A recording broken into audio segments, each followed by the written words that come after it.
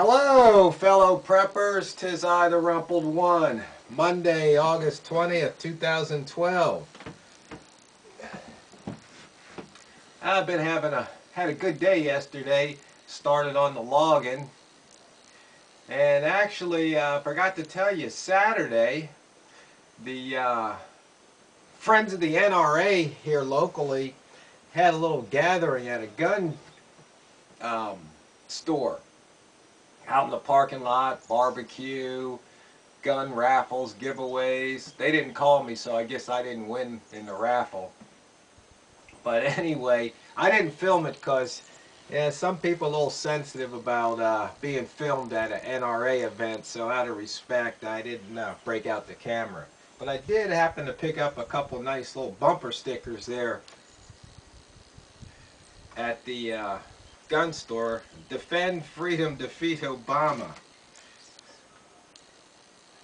And don't tread on my gun rights. Vote freedom first. There's a lot of people here don't really like what Obama's up to. And I know this is talking about prepping, and some people don't think prepping and politics mix, but I think, if you're a prepper, you better know about politics and you better be involved. Otherwise, you might not be able to prep because there might not be anything left to prep for. I know that sounds extreme and everything, but it's just the facts. History has a way of repeating itself, and mankind has a way of not learning from history. Anyway, I was going through my books, as I think I told you. I was cleaning out and oiling up bookshelf my father and I made back in '91. I had a bunch of books and my old American Survival Guide magazines, and I found some letters, and I even read you one that I wrote, the Welcome to the Jungle. But I thought I'd like to share with you a couple more books that I had back there in the 80s. Got to remember, there was no internet back then. I got this one book here, How You Can Leave the City Forever, Secrets of Earning a Living in the Country, by Charles A. Peterson.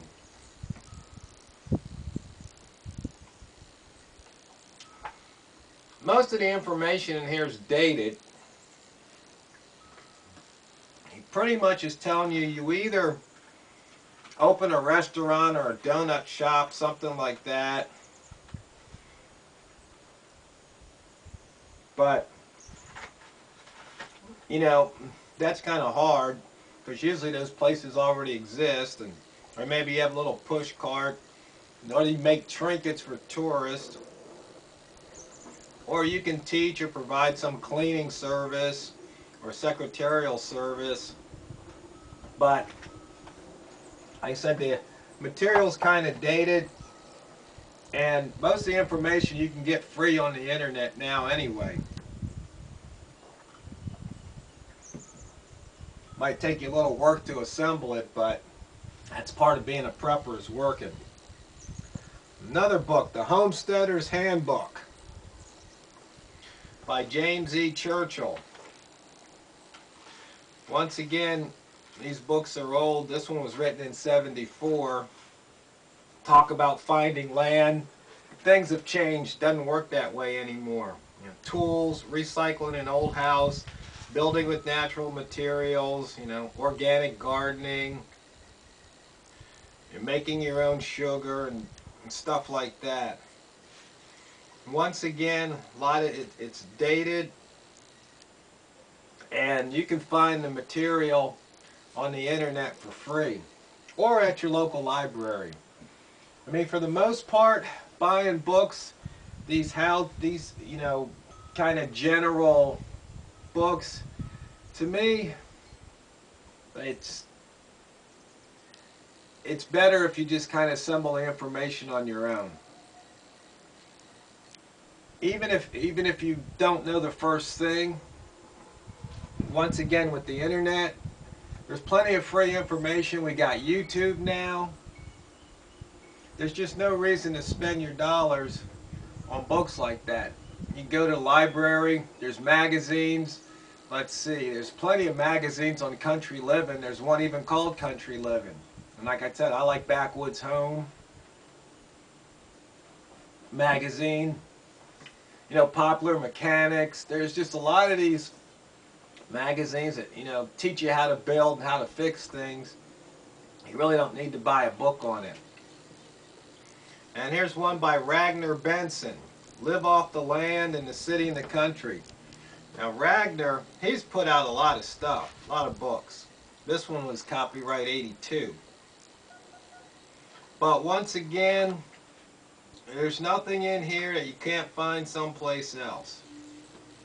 So I wouldn't recommend that you guys go out and buy these books. If you happen to run across them in the library or a thrift store, you might want them, but I wouldn't be looking them up on Amazon. Like I said, there's plenty of free information available on the internet.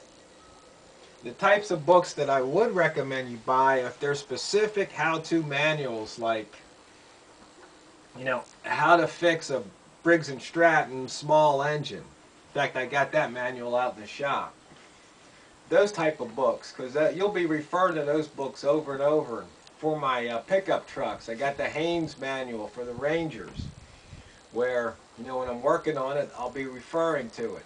Even though, if you're good with Google, you could probably download a copy for free, but unless you want to have your laptop out there in the garage, you might want to have the book. You can always just print out the pages you need off your printer. So that's up to you. But usually, especially if I'm traveling, I like to have the manual in the truck, because having the manual in the workshop don't do me any good if I break down in the middle of the night on the highway or, you know, in the backwoods. So that's just something to think about.